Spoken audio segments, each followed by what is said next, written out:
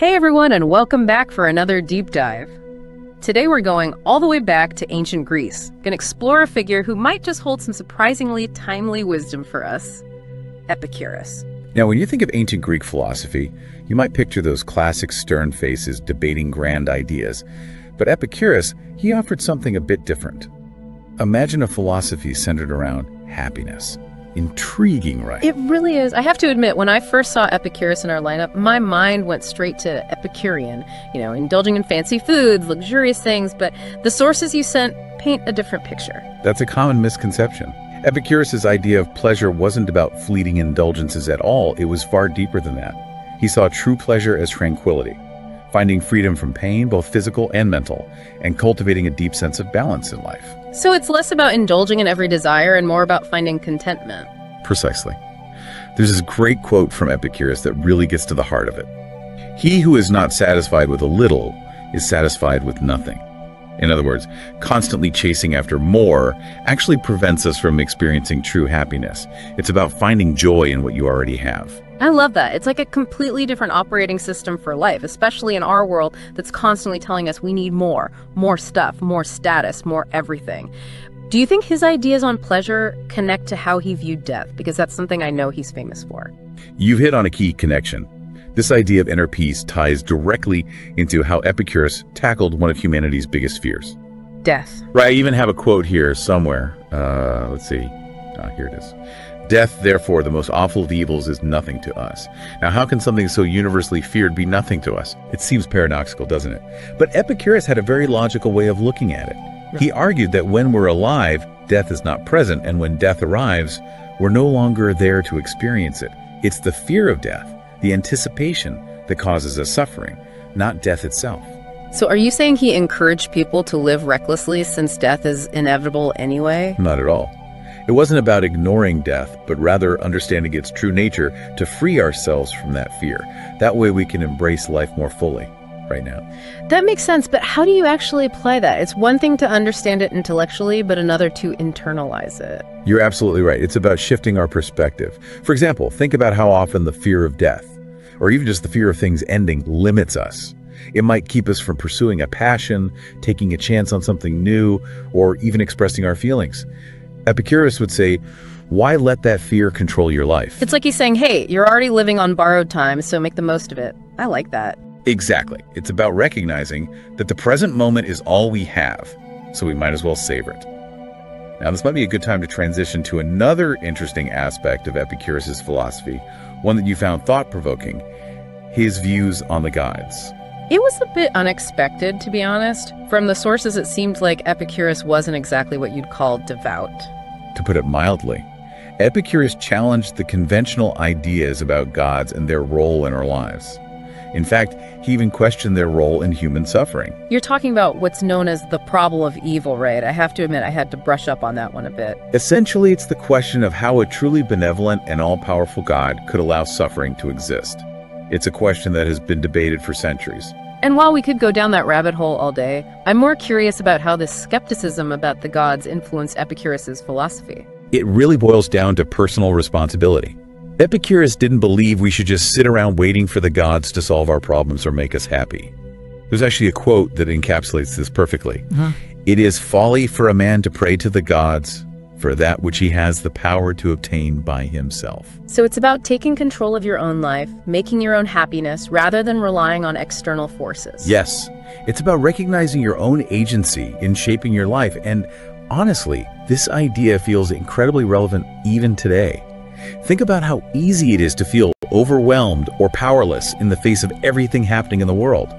Epicurus reminds us that we always have a choice, that we can choose how we respond, and that we can take action to create a life we find fulfilling. That's a powerful message. One thing I found really interesting in the source material was how much emphasis Epicurus placed on friendship. He even went so far as to say that it was the most important thing for a happy life. What did he mean by that? Was he just talking about having people to hang out with? Not quite. For Epicurus, friendship wasn't just about having fun. It was about cultivating deep, meaningful connections that could truly enhance our well-being. So what made friendship so essential in his view? Well, think about the qualities of true friendship. Support during difficult times, someone to celebrate with, honest feedback, and a sense of belonging. All of these contribute to that sense of tranquility and freedom from anxiety that Epicurus valued so highly. It makes you wonder if he was onto something there, especially in our world today where loneliness and social isolation are becoming more and more common. Exactly. His ideas feel surprisingly relevant to the challenges we face in modern life. It's like we've come full circle. We started with the pursuit of pleasure, but for Epicurus, it was about so much more than just fleeting gratification. It's about cultivating inner peace, finding contentment, building meaningful connections. Would you say that's a fair summary of his philosophy? Yeah, I think that's a really good way to put it. And you know what really drives that home for me? This quote from the sources. He who says either that the time for philosophy has not yet come or that it has passed is like someone who says that the time for happiness has not yet come or that it has passed. That is a great one. It really makes you think, doesn't it? Yeah, it's like he's saying that searching for happiness and pursuing wisdom are timeless, not limited to a certain age or a certain time in your life. It's always relevant. Absolutely. And I think that's what makes exploring these ancient philosophies so fascinating. Here we are, thousands of years later, and Epicurus' ideas about, like you were saying, finding joy in simplicity, cultivating inner peace, building meaningful relationships, they still resonate so deeply. Yeah, it really makes you realize that even though the world has changed so much, those core human needs and desires, they haven't really changed all that much. Not at all. Well, this deep dive into Epicurus has given me a lot to think about, that's for sure. It's not every day you come across a philosophy from, ancient Greece that feels so relevant to modern life. So thanks for taking this journey with me. I really appreciate it. My pleasure. It's always so rewarding to see how these timeless ideas can still offer guidance and inspiration today. And for you listening, we want to hear from you. What resonated most with you about Epicurus' philosophy? How might you incorporate some of his wisdom into your own life? Let us know. We're always up for a good conversation. Until next time, keep those minds curious.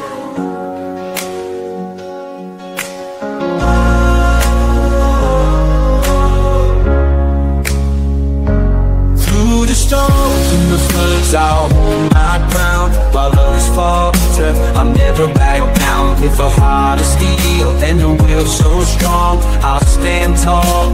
I'll sing it. I won't be shaken, I won't be swayed. I'll face the fire unafraid. With a bendable resolve, I'll never break. I'll stand my ground for goodness sake. In the face of adversity, I won't fade. With every step I take, my spirit won't wane. Undefeatable, I'm undefeatable. In the echoes of the night where the shadows play, Marcus Aurelius guiding in a stoic way. If it's not right, don't do it in the rock guitar. In the symphony of virtue, we'll go far. Think of life as a bonus in the rock and roll. A dead man's view, a tale to be told. Very little is needed for a happy life. In the guitar strings, we cut through the strife. I won't be shaken, I won't be swayed. I'll face the fire, unafraid. Unbreakable resolve, I'll never break. I'll stand my ground for goodness sake. Face of adversity, I won't cave. With every step I take, my spirit won't wane. Undefeatable, I'm undefeatable. Try praying differently, change the melody. Instead of craving final harmony. The memory of everything overwhelmed in time. In the rock ballad we find the climb. Do not indulge in dreams, reckoning up the blessings true. In the rock rhythm find what's in you. Read with diligence, not a superficial sound. In the rock verse, let the wisdom resound. I won't be shaken, I won't be swayed. I'll face the fire, unafraid. Unbreakable resolve, I'll never break. I'll stand my ground for goodness sake. In the face of adversity, I won't cave. With every step I take, my spirit won't wane. Undefeatable, I'm undefeatable. You have got to be home.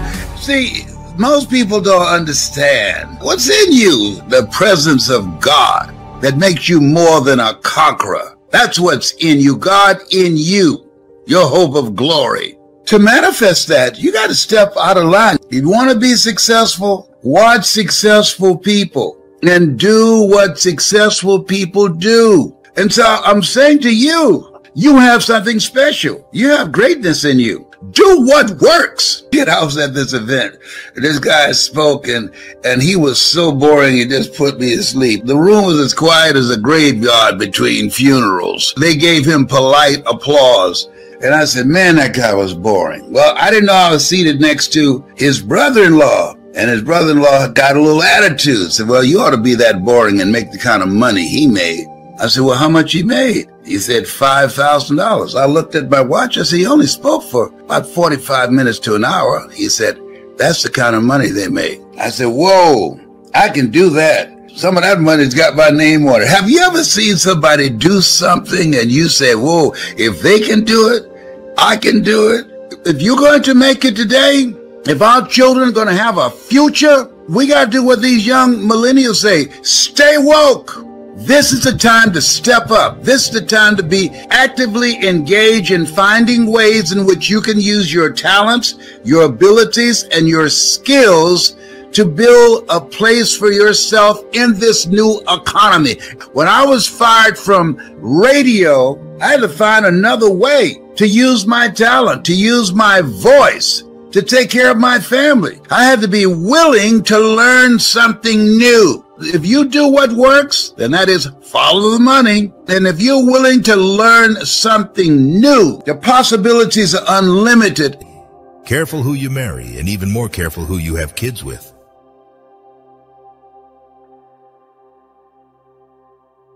Victory over others gives strength. Victory over oneself gives fearlessness.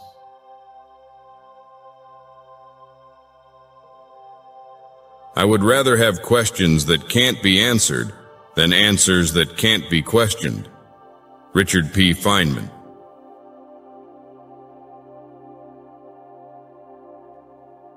To lead an orchestra, you must turn your back on the crowd.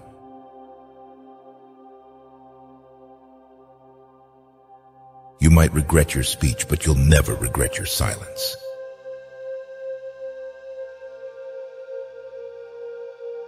The key is you have to trust that God only has the best in store for you. Nick Vujicic.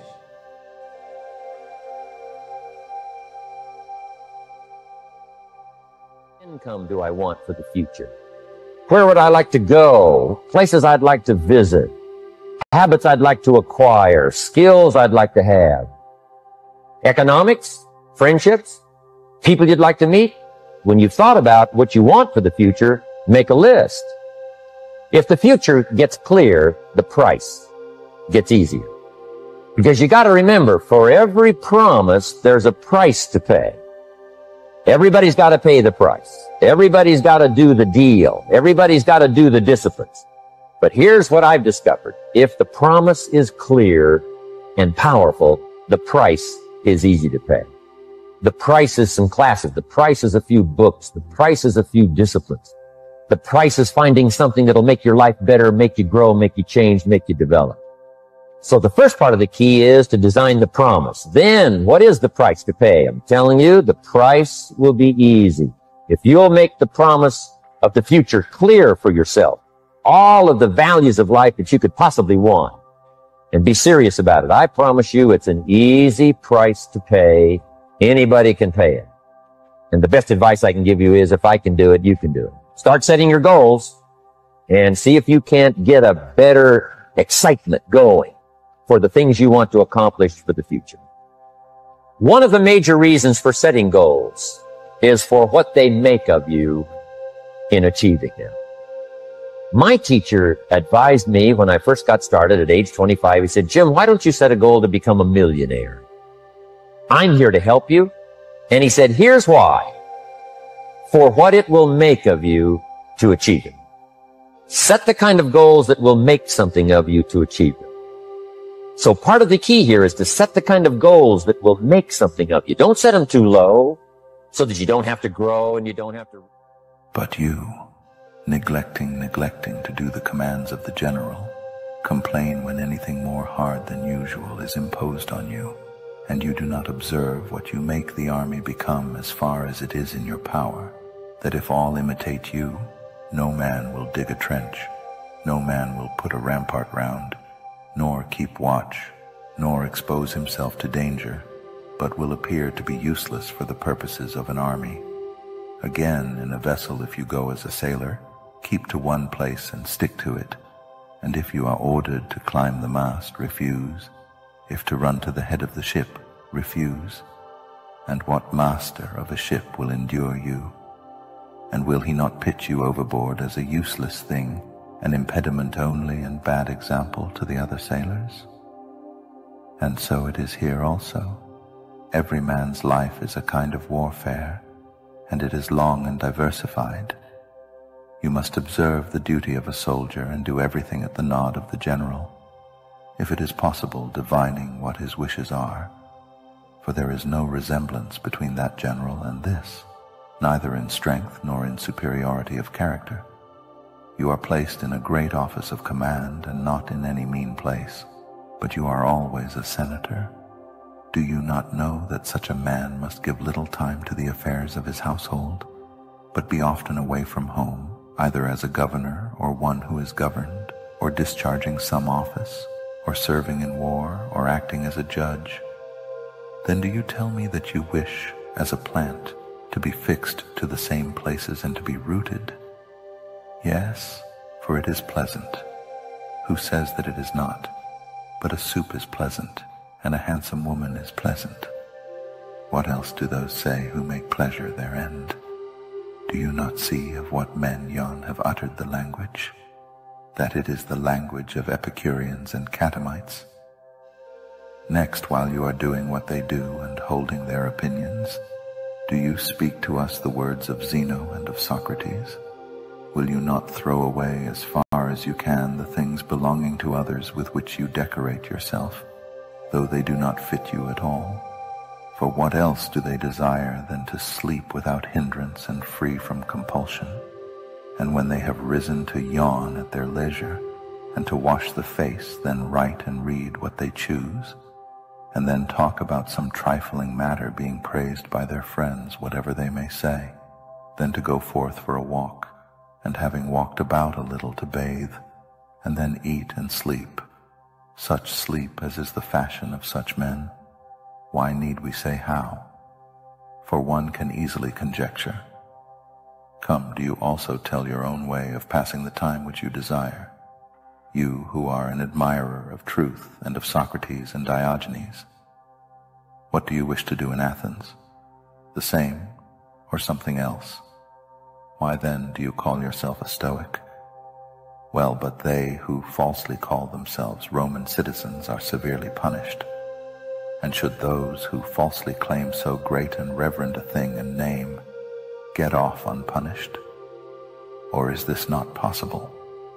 But the law, divine and strong and inevitable, is this, which exacts the severest punishments from those who commit the greatest crimes. For what does this law say?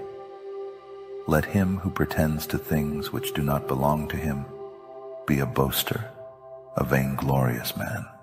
Let him who disobeys the divine administration be base and a slave. Let him suffer grief, let him be envious, let him pity, and in a word, let him be unhappy and lament. Well then, do you wish me to pay court to a certain person? To go to his doors? If reason requires this to be done for the sake of country, for the sake of kinsmen, for the sake of mankind, why should you not go? You are not ashamed to go to the doors of a shoemaker when you are in want of shoes, nor to the door of a gardener when you want lettuces. And are you ashamed to go to the doors of the rich when you want anything? Yes, for I have no awe of a shoemaker.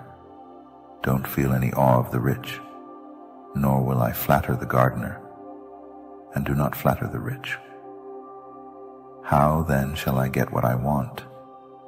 Do I say to you, go as if you were certain to get what you want? And do not I